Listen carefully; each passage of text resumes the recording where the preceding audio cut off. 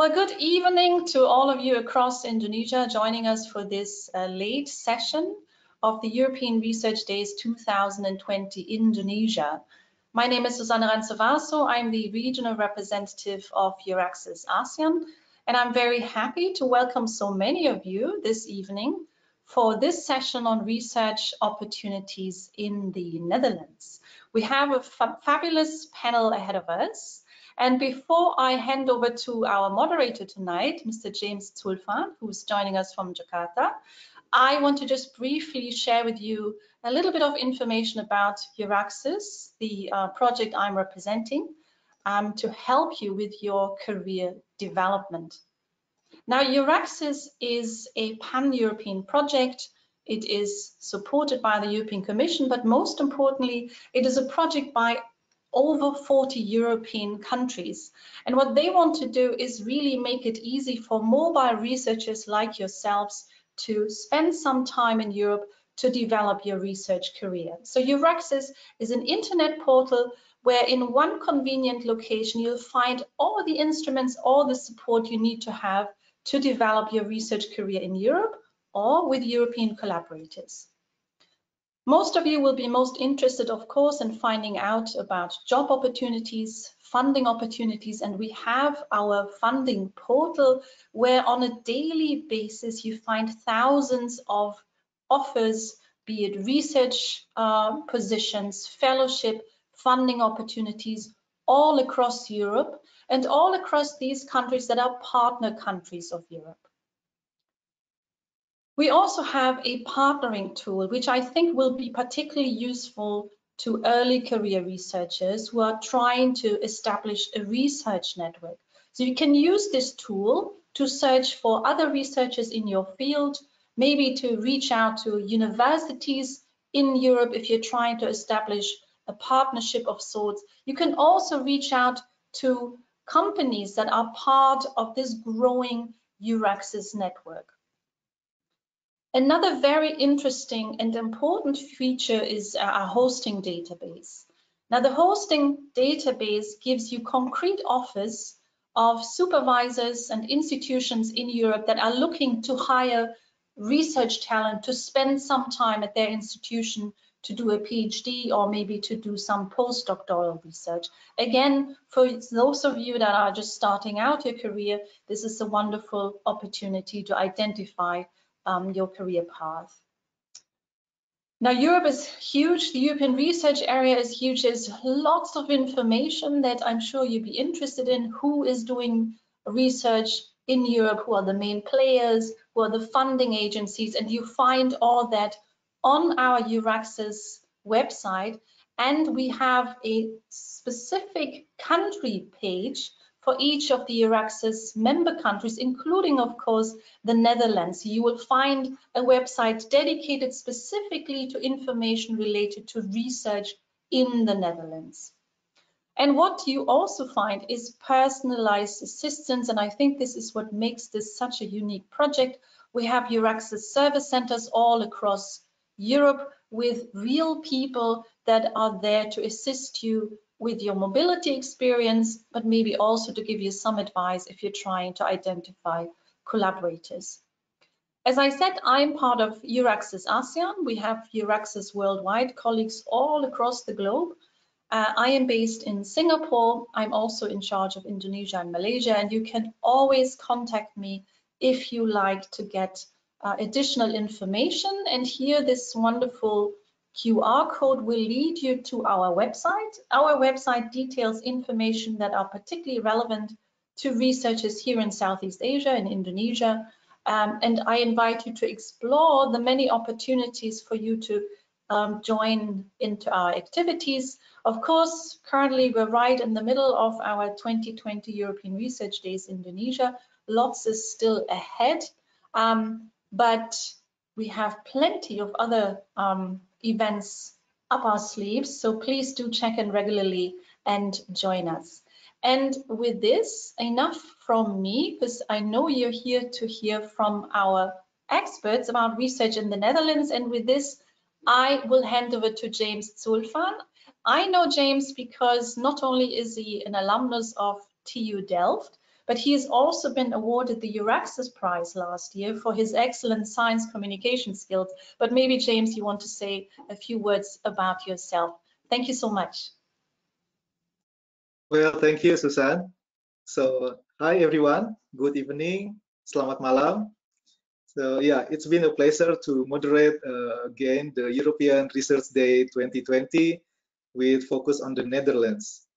So, yeah, as introduced by Susan, my name is James Zulfan, and currently I am working at the Ministry of Public Works and Housing of Indonesia. And yeah, speaking of the Netherlands, I was a student awardee in 2014 for workshops in the Netherlands, and after that, followed by a master program in 2015 at IHE Delft Institute, and it's sponsored by the NFP fellowships, which both are programs from Nuffic Neso, and I'm thankful for that. And yeah, last year, I also traveled back again to the Netherlands because I won the EURAXESS Prize in 2019, which allowed me to visit the European Research Institute to gain some network and research collaborations with some top leading research institute in Europe. So I would say that the Netherlands has an excellent research infrastructure that can help us to improve and to grow our research career. So to have more in-depth knowledge about conducting research in the Netherlands, we will hear further from our panelists. So I am welcome our panelists who are already joining with us today. So our first speaker is Dr. Peter van Tuijl. Dr. Peter is the director of the Nuffic Neso Indonesia. Good evening, Dr. Peter. Hello. Good evening. And thank you. And our second speaker is Professor Dr. Ronald Holzhacker from University of Groningen. Professor Holzhacker is the founder and director of Groningen Research Center for Southeast Asia and ASEAN. Good evening, Professor Holzhacker.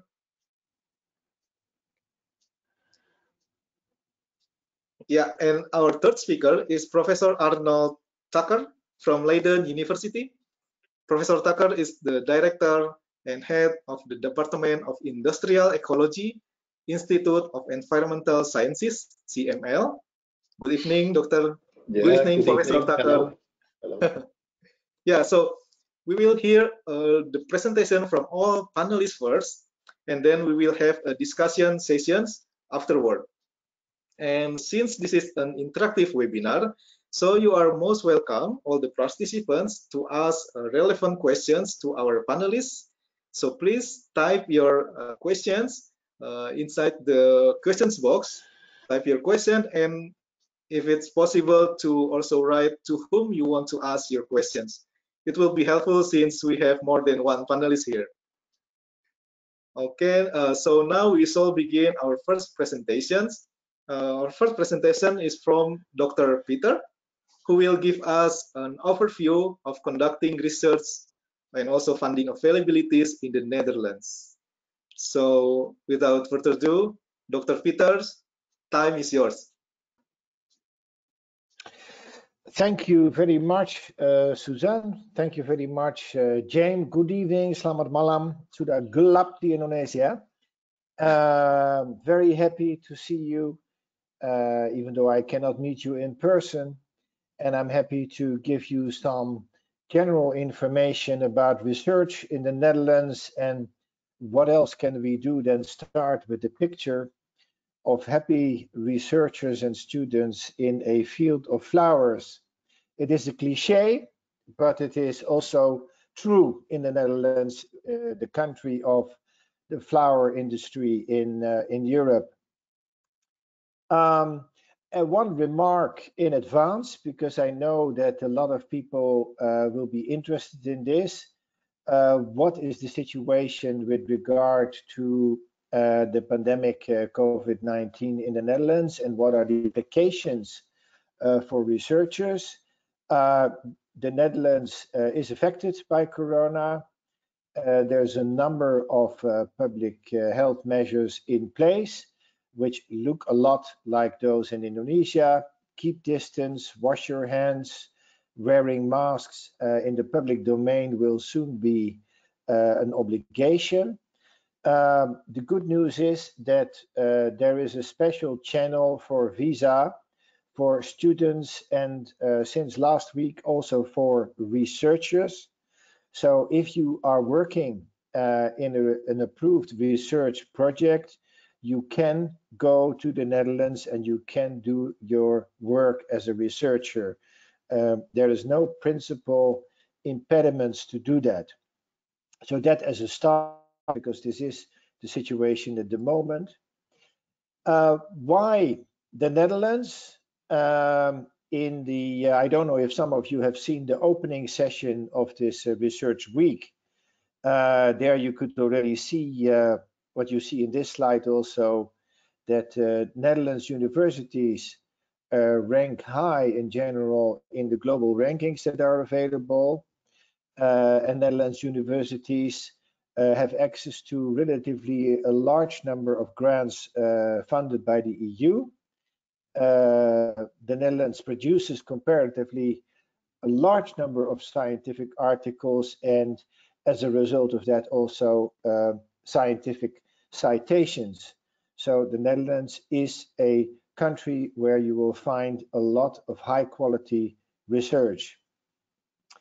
This is a basic overview of the Dutch research system and Dutch research institutions.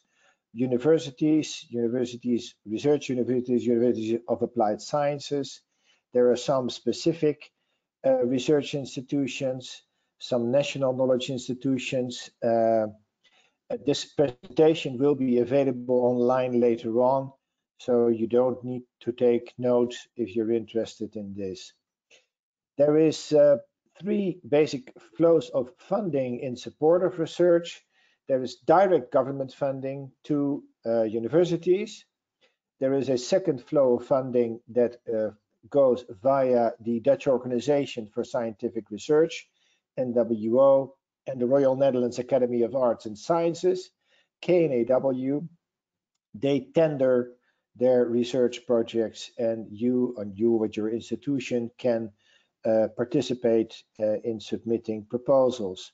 And then there is a third flow, which is mostly has to do with European funding, for example, under FP7 and of course under Horizon 2020, which soon enough will be Horizon 2025.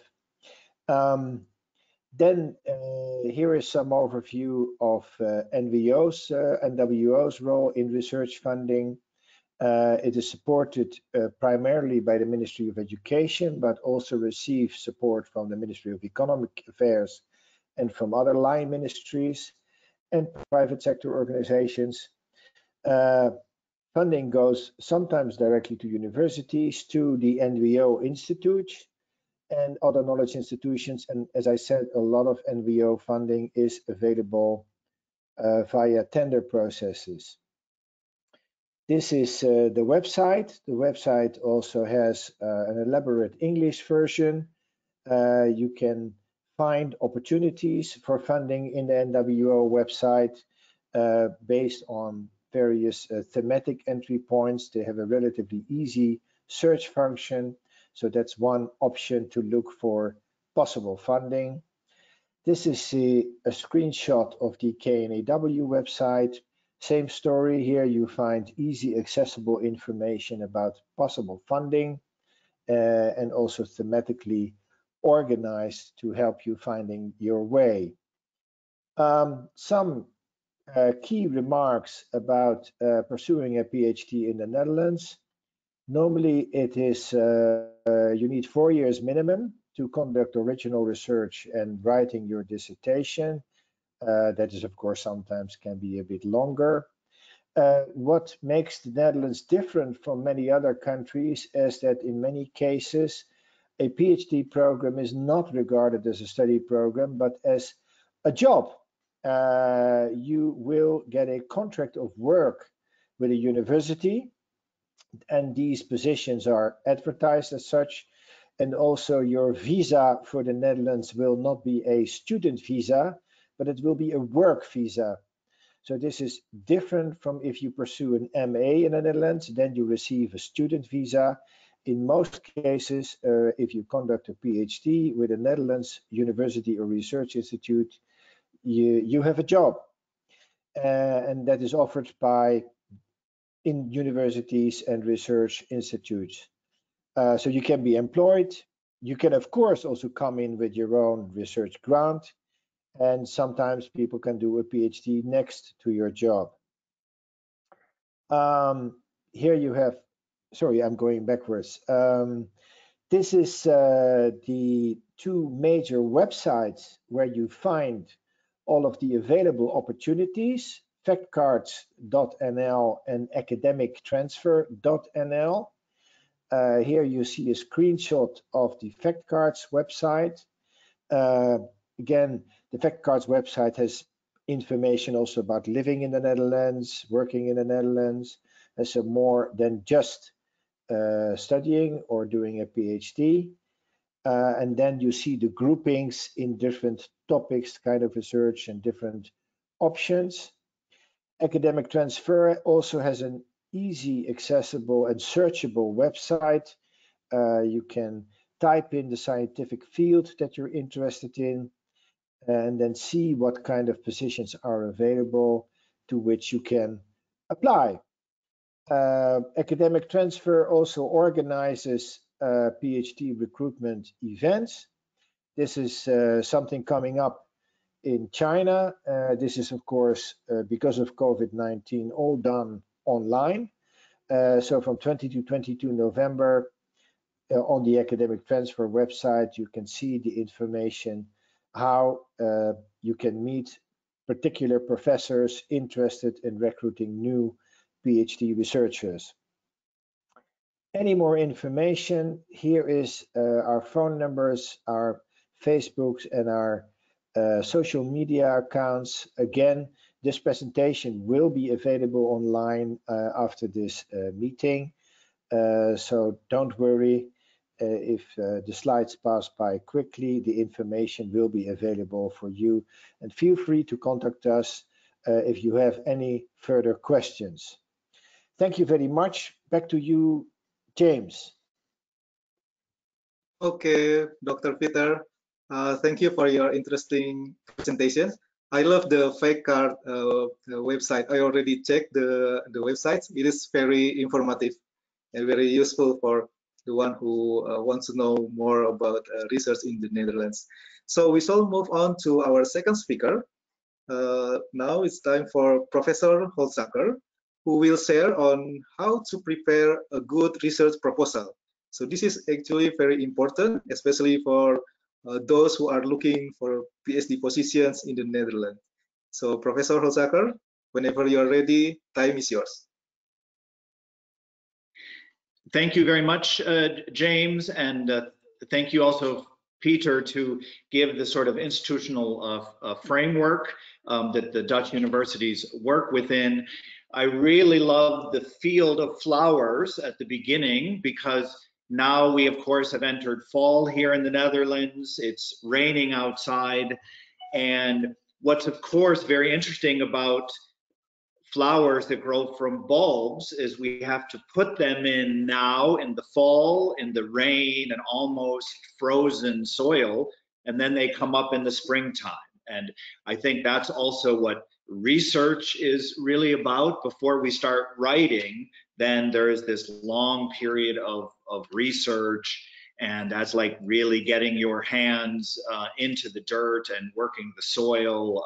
So I think the analogy of the Dutch bulbs and the flowers in our own front yards and backyards are really part of that. Is my screen being, my PowerPoint being shown right now? Yes. Yes. Yes. Okay. So I don't see it, oh, I see it over here now, okay.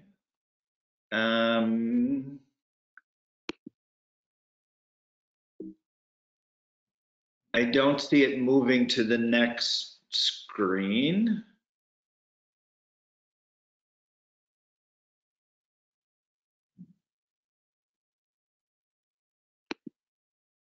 So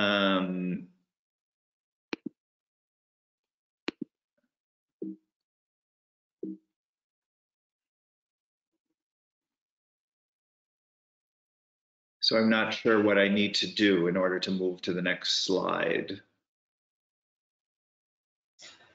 Here's my suggestion. If you just briefly send it to me via email, and maybe we have Professor Tukker's presentation first, and then I will show it from my screen. Does that make sense? Perfect, thank you. Okay, yeah, okay, that's fine. Then we shall move to Professor Tukker. So Professor Tukker will share us about how it's like to conducting PhD in the Netherlands. So yeah, Professor Tukker now will share his screen. Okay. Yep. Great. So Professor Tukker, time is yours. Yeah, thank you. So I assume you will all see it now, and I will go down to the next one. Well, this is a very dense slide with a very dense presentation. The slides will be available for all of you on the website of EURAXESS, so you can reread it. And actually, this slide already tells the story of Dr. Peter, that you have two ways of enrolling in a PhD program in the Netherlands.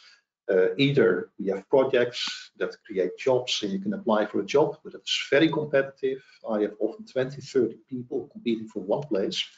And so the vast majority of people that we get in my institute as a PhD from Indonesia or from China, they get a stipend from their government. And once you get a stipend, you have to get it, but then you have the money to do your research.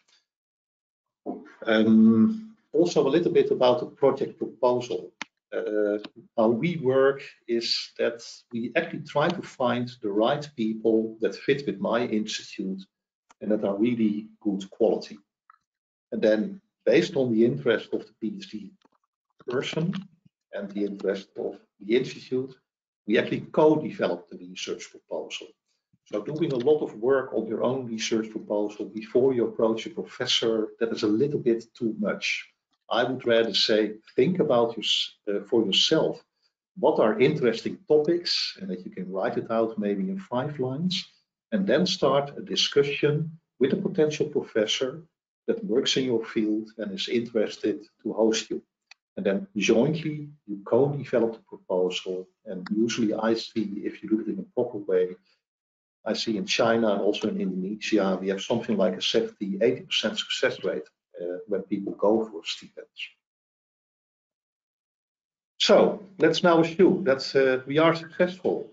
Someone has a stipend or you got a job. How does it work? At least in my university, but I would say in Leiden, that is very similar to any university. You have a formal registration in the graduate school. The graduate school actually has to check the diploma, because diploma that gives you access to a PhD has to be equivalent to a master's degree obtained from a European university.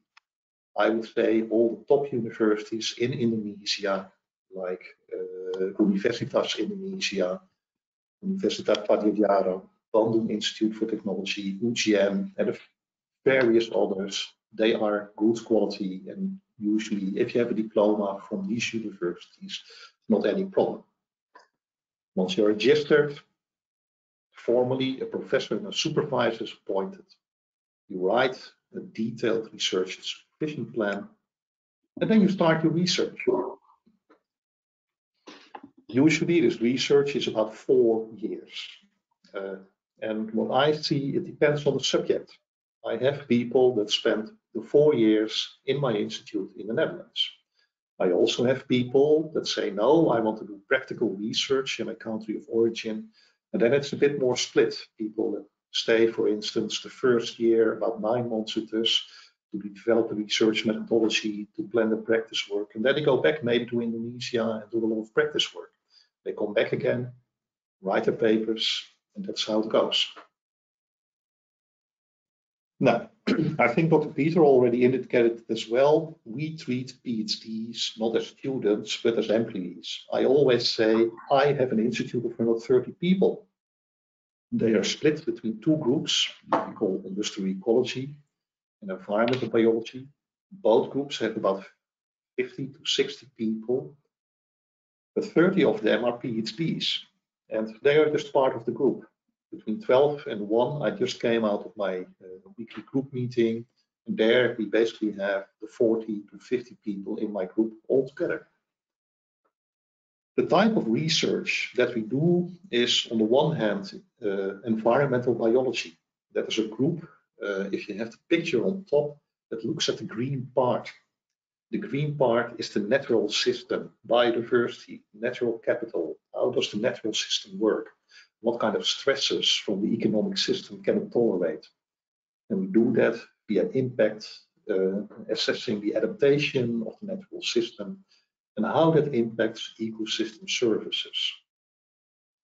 The other group, and that is my professorship, we look at the way how natural resources are used in the economy.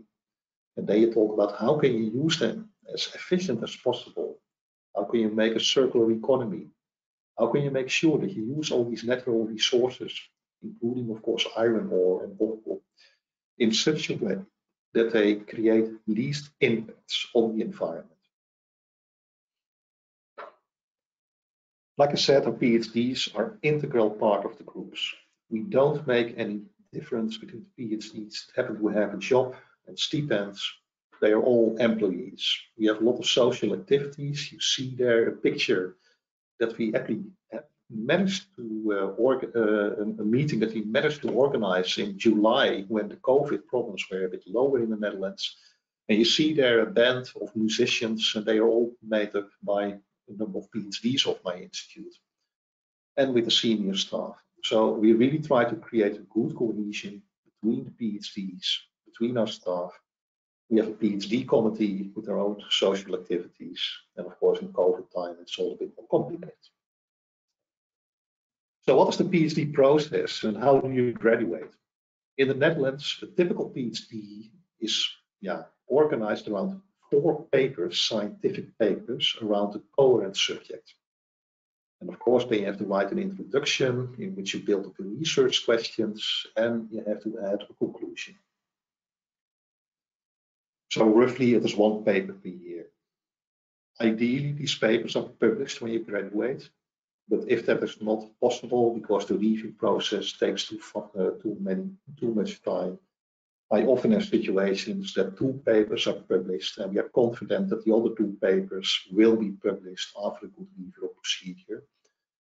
And then I approve the thesis. We typically have 2 supervisors for each PhD and a promoter. The promoter has to be a professor. The supervisor talks at least every 2 weeks with the PhD, and the promoter at least joins every 2 months. We also try to cluster the PhDs in subjects to avoid that it really becomes a lonely exercise. The graduate school has a number of compulsory short courses on, for instance, science ethics. And the rest, it is not like in Finland, where you basically have to do from your 4 years of PhDs, you have to do 1-year courses. We send people to courses in consultation with the PhDs. What do you need? So that can be a conference, that can be a dedicated course on the subject. After around 4 years, the PhD should be ready. Then, if I'm your promoter, I approve your thesis. And that is actually the big thing. If I approve a thesis, that it's sent to a committee, a reading committee that has to approve the thesis. If the thesis that is rejected, I made the biggest mistake. I let the PhD manuscript go. That wasn't apparently not good enough, and I am the one responsible at that point. Once you have the approval of the committee, that is actually the big thing. But formally, you still have to make the formal defense. That is a 45-minute procedure where you sit in front of about 6-7 professors that all get about 5 to 10 minutes to really ask difficult questions. But I can guarantee you, if you keep on standing, you reply nicely, then after the defense, you get your PhD diploma, because, the manuscript actually was already approved before the defense. So then after the defense, you see this happy moment. That is a PhD ceremony we had about 2 or 3 weeks ago. and you graduate and you get a nice diploma. What are the typical research subjects that we have at my institute? The details are in this leaflet, but please read it when you download this presentation. We do work on ecotoxicology, both in the lab as in the field. We do biodiversity and ecosystem services research. We do research in environmental DNA. We do research related to environmental and economic input-output analysis and environmental footprinting. We do life cycle assessment and material flow analysis. And then to highlight, it is one of my last slides, a few of the examples of people that I had or still have in my institute. The first person, Victor Pimana. He is from UNPAD in Bandung, and he works on economic and environmental accounts in Indonesia. It was quite interesting, and I had my shocking moments when I learned to know him and his supervisor in Indonesia. His supervisor in Indonesia was at that moment a professor at UNPAD called Amida Ali Shabana, and I had no clue. But when we met, I learned she had been the minister of Bappenas of your country. And I saw her actually moving to Bangkok. She is now the Secretary General of ESCOM, so a very high-ranked person, and I must say a very pleasant person to work with. We are really good friends. The second person from UNPAD is Irlan Adiatyam Roem. He started with us about a year ago, and he is really fabulous, making big databases, input-output databases of Indonesia and the world, and he looks at the international value chains of palm oil. How that influences jobs and value-added production in Indonesia. One of our former students, Eddie Veloso, he is now working with LIPI. He did life cycle assessments of bioenergy. We had a PhD who came from Kalimantan, and he analyzed how to do sustainable forest management in Kalimantan. And he moved on to actually become a researcher in a Yale University program on biodiversity in Indonesia. And then we also had as PhD Ahmad Aditya. He is now working with Unilever Indonesia. And then that was another shocking moment when we prepared for his defense. It appeared that he was married to the granddaughter of your former president Habibie. Habibie was in Germany when the PhD defense was there, and he came across.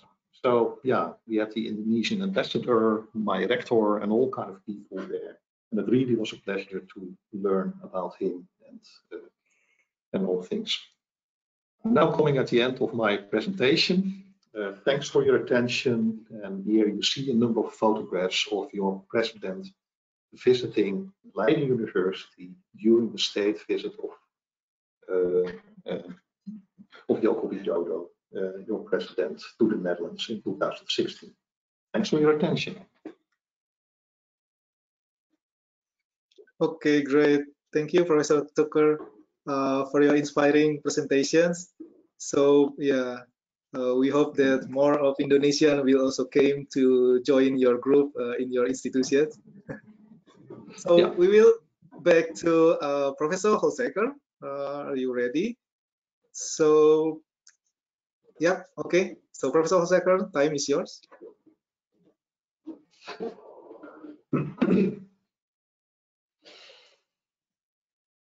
At the University of Groningen, and perhaps we can already go on to the next slide. And you know, this bridge is the longest bridge in Southeast Asia, and for us this is a symbol of our desire not only to span between the Netherlands, Europe, and Southeast Asia and Indonesia, but also within the region, that we're quite interested in comparative work.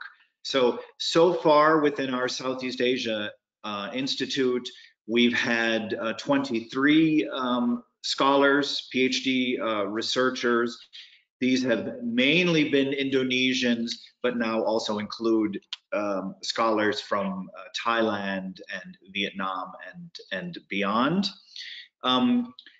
Our PhDs from Indonesia have tended to be either existing lecturers with Indonesian universities or civil servants, for example, in the home ministry or the planning ministry, Bapenas, or others that have, you know, significant work beyond their master degree. Okay, let's go on to the next slide, please. I think when you're beginning to think about what you want to do research on, and when you begin to look for a university and a research team in the Netherlands, try to first think about your own prior experience. What is your disciplinary focus from the past in your bachelor degree and in your master's studies? What kind of jobs have you been doing, your own life experience? So make sure that what you're proposing in your PhD builds on your prior academic studies and your own past. I think one of the things, oftentimes we see people propose sort of topics to us, but remember that you need to place it in a wider disciplinary or transdisciplinary field. And so try to think about also what the current theoretical debates are in that field.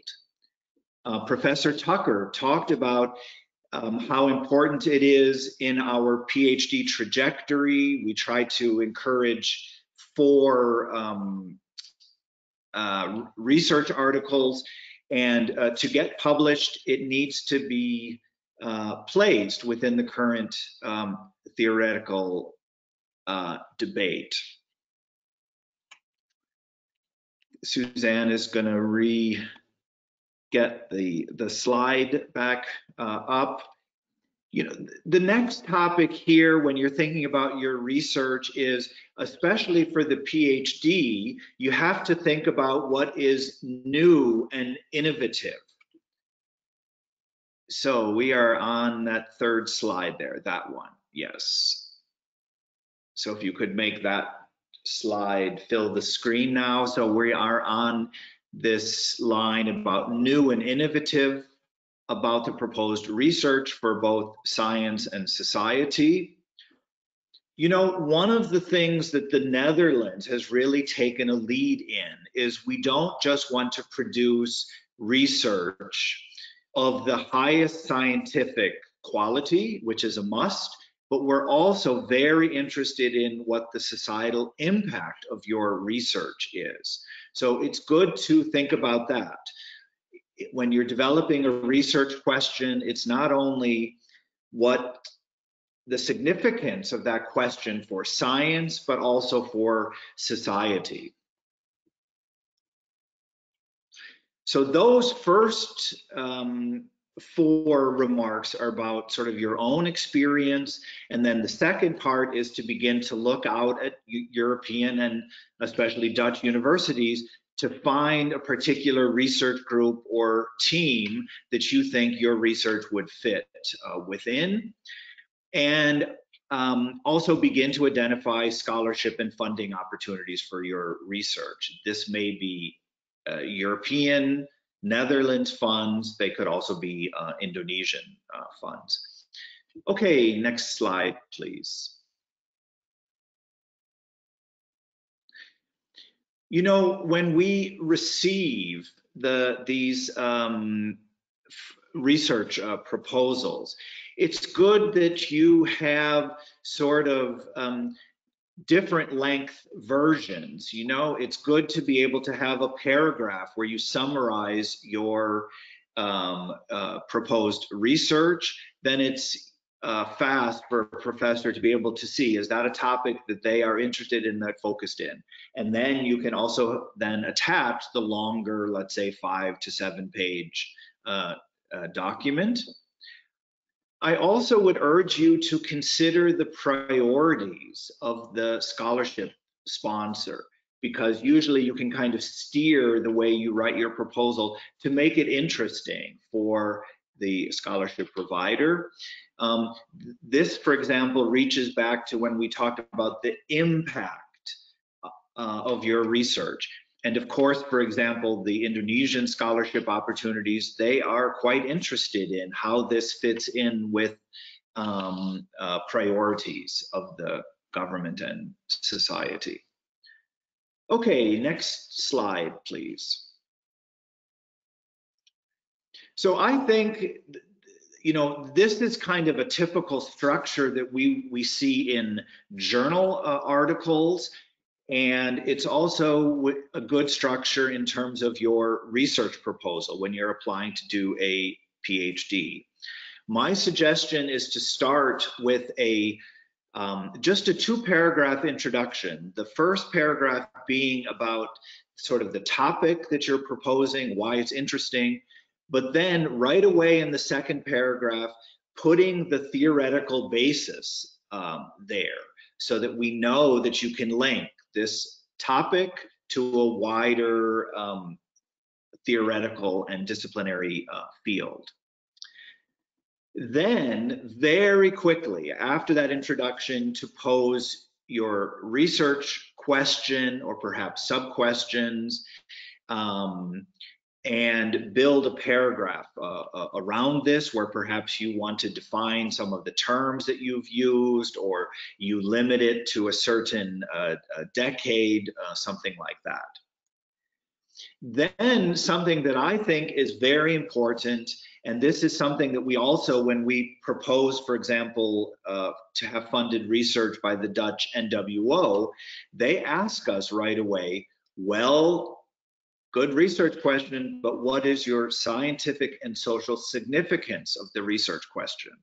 So I think it's good here at the beginning to already have 1 paragraph about the scientific significance, what's new and innovative about your research, and also the social significance of this. The next section should be a short methodology section.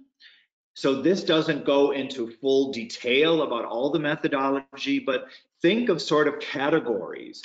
Are you proposing a case study, or are you proposing longitudinal research where you might be comparing different points in time? Perhaps you're proposing comparative research that reaches beyond Indonesia, for example, to what other countries in a similar situation, perhaps in Southeast Asia, are doing. Here is also where you might say, well, are you going to be doing a survey analysis or interview techniques, various scientific methodologies, quantitative techniques? So you sort of briefly introduce, well, what kind of methods are you going to use? The next part is very important and is a real larger part now of the proposal, but the sort of theoretical overview and literature review. So look at the international literature, get the debates, try to figure out how your question fits in with current debates in the field. And in your literature review is also your opportunity to say, well, there's also likely some Indonesian research already on the topic, cite that research in either English or Indonesian. So it's both a theoretical overview and also what has already been published in the topic that you are proposing. The next significant section of the proposal is the analysis. And here, at this point, it's sort of going into more detail of how you're going to do your research. So you've sort of briefly introduced your methodology earlier on, but here you're really going to define what kind of documents you're going to look at, what kind of interviews are you proposing to conduct.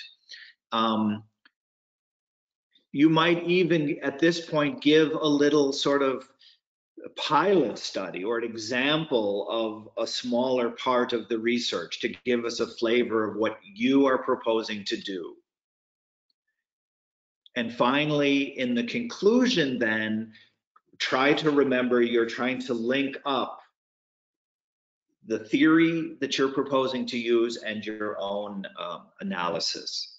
So this is a typical structure for a scientific paper, and it makes it very clear to a reviewing committee of the research that you're proposing.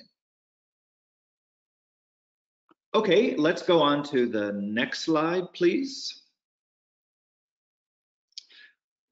I wanted to talk a little bit about how you might think about your research and linking it up to major scientific, policy, or societal agendas.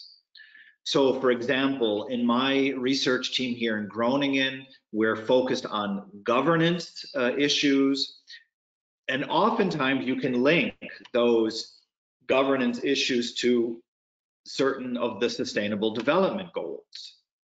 So Indonesia, for example, has proposed they have the voluntary national review, where they have outlined their goals and their targets and their indicators for what they want to achieve by 2030 on a whole range of topics. So 17 SDGs, social goals, economic goals, environmental goals, climate goals. This is a way to make your research that may be connected to one of those goals, but how it's part of a wider sustainable development agenda of Indonesia, of ASEAN, and of the United Nations. Indonesia has been a real leader in regional integration issues, one of the founding members of ASEAN. So you might think about sort of multi-level governance issues and how ASEAN is involved or could be involved. Climate change, both mitigation and adaptation, is very large on the international agenda. So linking your research to some aspect of climate change has been a real focus here at the University of Groningen, and that would also be help fit your topic into a larger field. Also, this part of sustainable and resilient development. And finally, I wanted to put stress on thinking about possibly doing comparative research. For example, one of my PhD candidates is defending her dissertation soon now, and she's looking at inequality in mobility. And she did her research both in Jakarta and in Kuala Lumpur.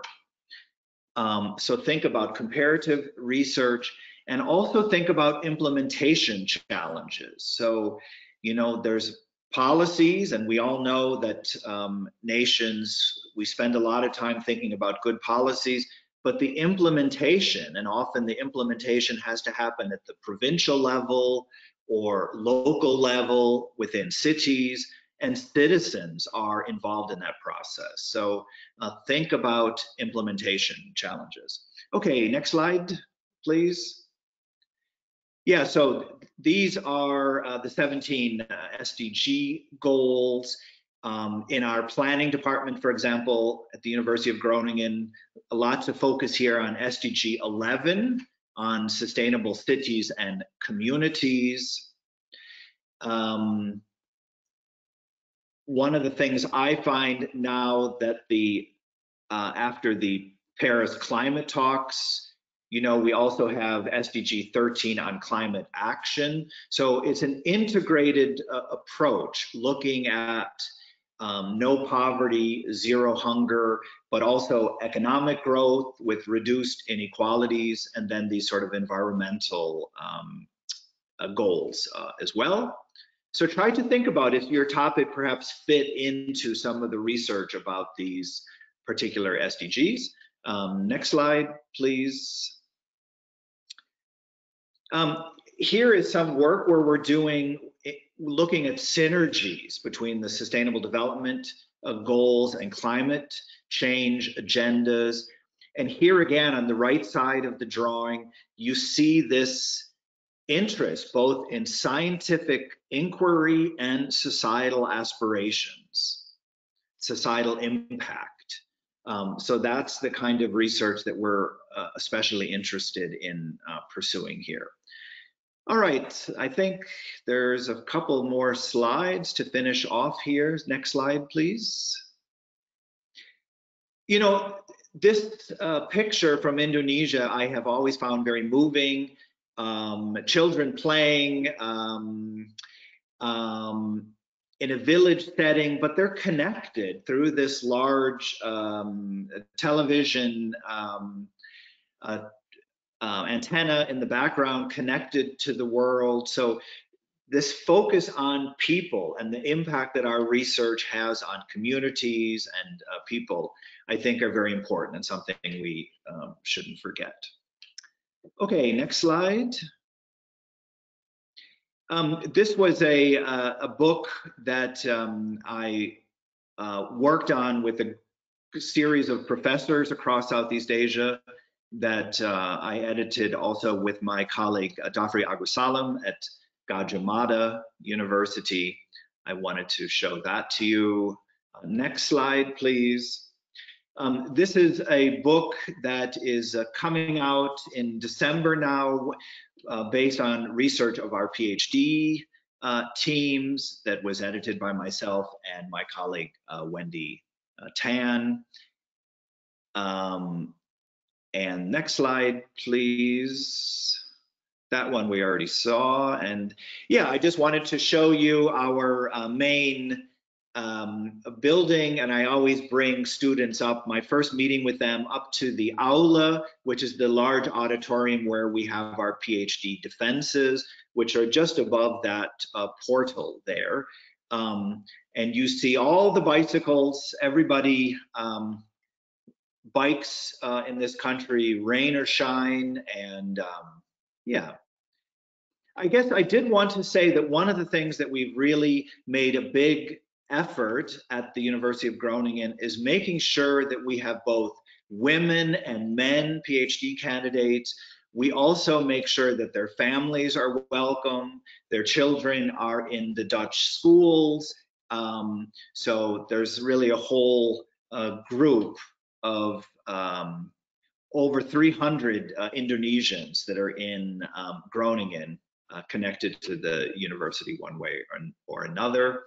And just a couple final shots of our city, then one of the, and there's the final picture. I know it's evening and just getting dark in Indonesia, so that is one of our canals in Groningen with the bikes ready to head home. So thank you very much. Okay, thank you, Professor Holzhacker. So we already have all of our speakers. So and I already have a list of questions that needs to be answered. So yeah, we shall start the Q&A sessions. So first, there is some questions. I think it should be addressed to Professor Holzhacker and Professor Tukker. The question is, how do usually PhD students find their research contribution or novelty? Do supervisors give them guidance or the topic suggestions, or the PhD students will try to find the novelty independently? So maybe Professor Holzhacker can give us first. You know, I guess there are, thank you for the question. There's really two models here. So sometimes a Dutch professor or a team has put in a research proposal and is hiring, you know, a group of PhDs for a particular project, and then the student, the prospective PhD candidate, needs to fit their ideas into this larger project. But the other way, and the more typical way, is the candidate comes up with the proposal, and then looks around, looks at what literature has been published, which professor in the Netherlands has been publishing in this area. So is really doing searches and trying to find potential supervisors. When I get applications in as part of our Southeast Asia Center, then I reach out and I think, oh, maybe we should do a co-supervision with the law faculty, for example. And then I reach out to the law faculty and say, hey, I have this interesting proposal, or I reach out to the economics faculty. And normally I can already give initial feedback to the student and say, you know, maybe before we go on and find another supervisor, an additional co-supervisor, here are some suggestions I can already give at this point to make your proposal better. So Professor Tukker, maybe you can add on to some of those ideas. Yeah, what shall I say? I think it is always a bit of a combination. And frankly, I am most pleased with PhDs that develop their own research questions. Of course, sometimes it has to fit in the scope of my institute. Sometimes it is a project and it has to fit in the scope of the project. But I think, frankly, if I have to think in detail out the research question and the methodology that the PhD has to answer, that's a bit, that goes too far. A PhD is about developing your own thinking and all those kind of things. And I should help you to develop your critical thinking, to guide you a little bit like that's novel, that's not. But in the end, you should be able to find it out yourself. So that is the typical kind of co-production that you have between your supervisor, professor, and the PhD student. Okay, yeah, thank you for your answer. So following that questions, there also someone who wants to ask to Professor Holzhacker, because you mentioned that there are some possibilities that you work on your research proposal or your thesis with other co-supervisor. So is it possible to have a supervisor or co-supervisor from different universities, or maybe just different department in one universities, or is it also possible for different universities? Okay, let me start with that, and then I see Professor Tukker also wants to add something. You know, typically a PhD candidate comes to one university, and but what I try to do is to emphasize interdisciplinary, interfaculty cooperation. So oftentimes then it is also with an additional faculty member from a different faculty. That's sort of unusual in the Dutch context, but I think it works very well for the kind of transdisciplinary research that we're trying to encourage. The other way that is might be possible is also to think about a sandwich double degree, where part of the research is done at an Indonesian university and part in a Netherlands university. And sometimes that then those two universities can cooperate with part of the supervision in Indonesia and part of it in the Netherlands. Professor Tukker. Yeah, if I can answer that. I think in a way my university is very simple. We can appoint maximum 2 professors and maximum 2 supervisors that don't have a professor title. Where they come from, that's all fine. A graduate school, of course, they need to be a lead professor from my university, so that is all for me. But let me give 2 examples. In my slides, I indicated you 2 people from Universitas Padjadjaran in Bandung that work with me. Armida Alishabana is still a professor in Bandung. Well, we made an arrangement that she is formally the co-promoter with me, or the second promoter with me, under the Leiden Graduate School. The Leiden Graduate School has appointed her. For the other student, we basically have an arrangement with Ilan. We basically, he wants to do dynamic modeling. There's a very good professor also at Universitas Padjadjaran called Arif Yusuf, and he becomes the co-promoter. with us. So we can, and that it's still, they both will graduate in Leiden. We don't have kind of complicated like dual promotion or something like that. It will be a Leiden PhD, but I can invite promotors from all the universities, if that makes sense. Okay, thank you for enlightening us. And also I have a question for Dr. Peter. So is there any plan for maybe Nuffic Neso to have a program, a scholarship program like a StuNet or OKP, like previous OKP, for PhD? I wish there was, but the reality is that Nuffic at this point in time is not directly managing scholarships for PhDs. We do manage scholarships for master degrees. In Indonesia, we have the StuNet program, which is ongoing, and also the Orange Knowledge program has opportunities for scholarships, but not for PhDs. So we facilitate the connection with Dutch universities and with the options, some of which have passed by in my presentation and have also been mentioned by Professor Tukker and Professor Holzhacker. So there is no direct financing from Nuffic Neso for PhDs at this point in time. We can only help you to find sources and to facilitate. Okay. Yeah. Thank you, Dr. Peter. Peter, I wonder if you might talk a little bit about the Erasmus Center and how a number of Dutch universities, including Groningen, have established a program that helps people with their English and preparing a proposal. And I think that that's been very helpful. And that involves actually Leiden University, Professor Tukker's University is Groningen, and the Free University Amsterdam. So that that is not directly Nuffic Neso, but we help the Erasmus Talencentrum, the Dutch Language Center in the Dutch Embassy in Jakarta, to develop a program that supports people to prepare themselves to do a PhD in the Netherlands. And that includes, much broader versions of what Professor Holzhacker just did in a nutshell, talk you through what is necessary to write a good proposal, plus a host of other things.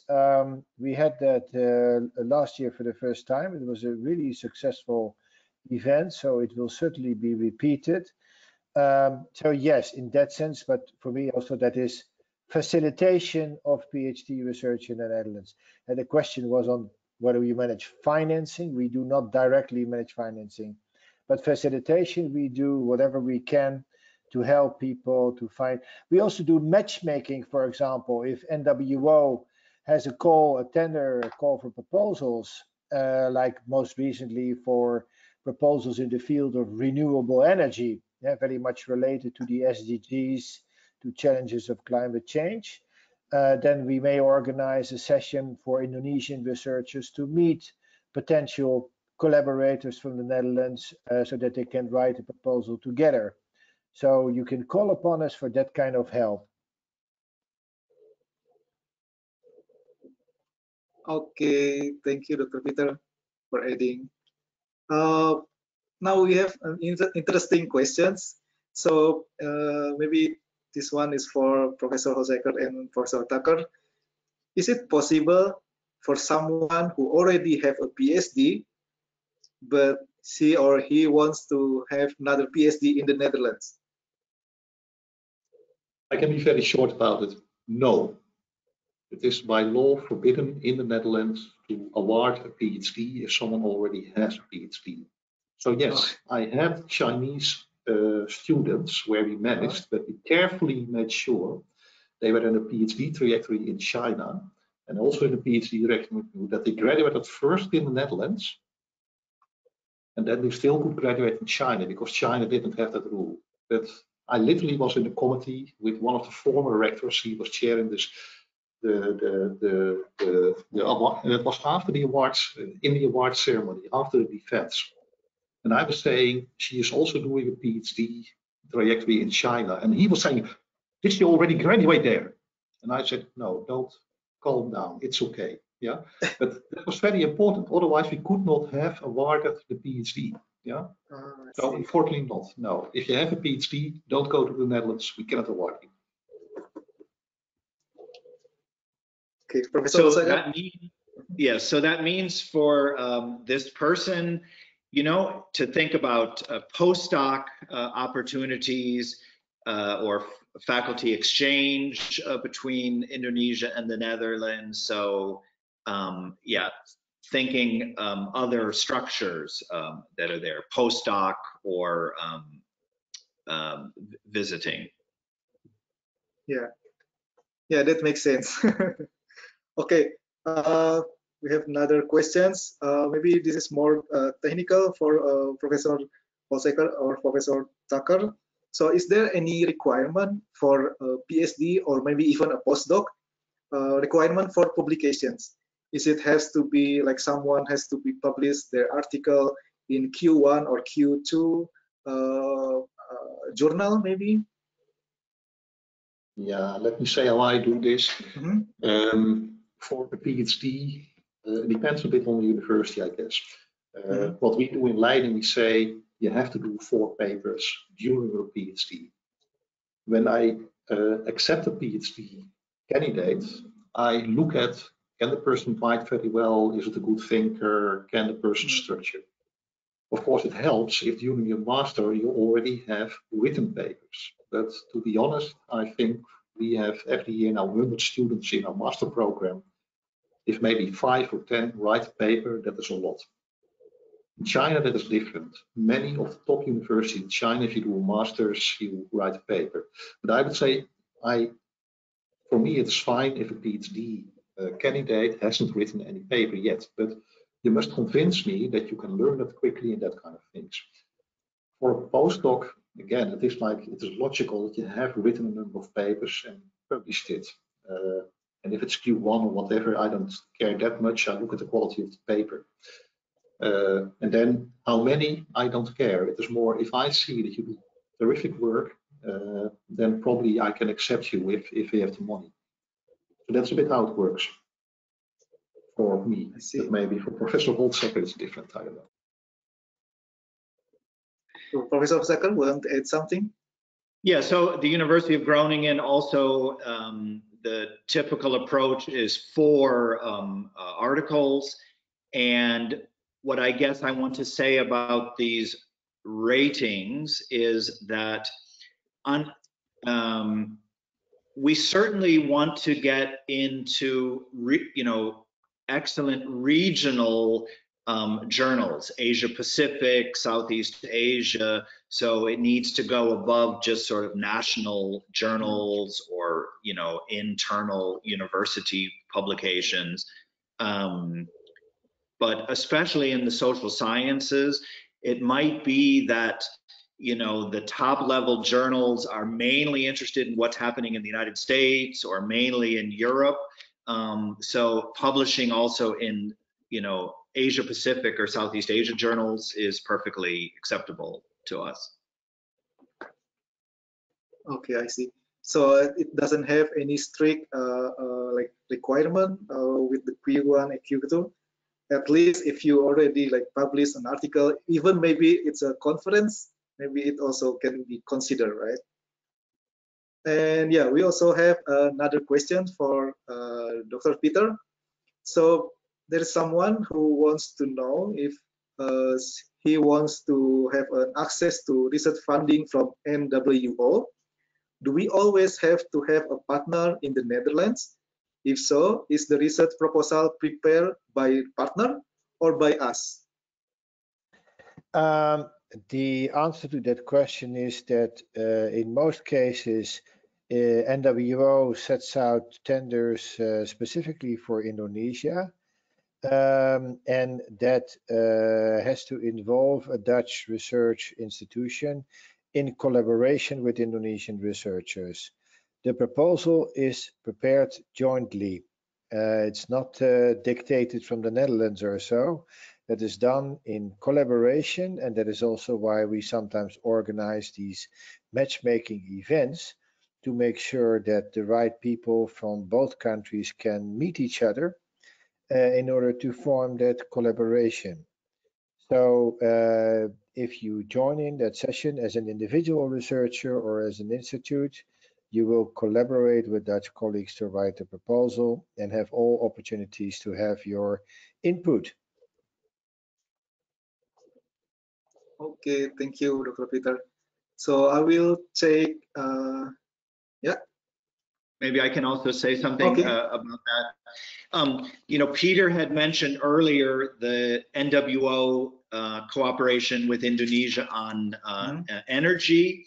And this year, then, that an application process that just closed is cooperation NWO and RISTEC BRIN in Indonesia, on cooperation Indonesia Netherlands on regional planning and sustainable urbanization. For example, in Groningen, I work closely with Gajah Mada University and ITB and the University of Indonesia, and we have made a proposal about corridor development in Indonesia, including in the new capital region, Kalimantan. And I know Leiden put in a proposal, Nijmegen put into a proposal. So, you know, starting sometime January, February, early next year, then there'll be that research decisions will be made, and a number of Dutch universities will be involved, and a number of Indonesian universities on regional planning and sustainable urbanization.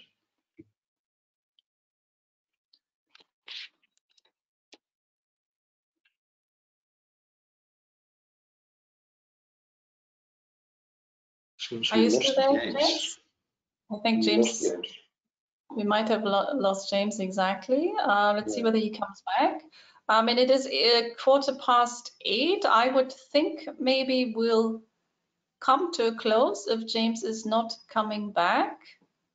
We have a lot more questions, but I would suggest that I will share those questions with you via email. Oh, James is back. James, do you want to ask one final question maybe before we close for today?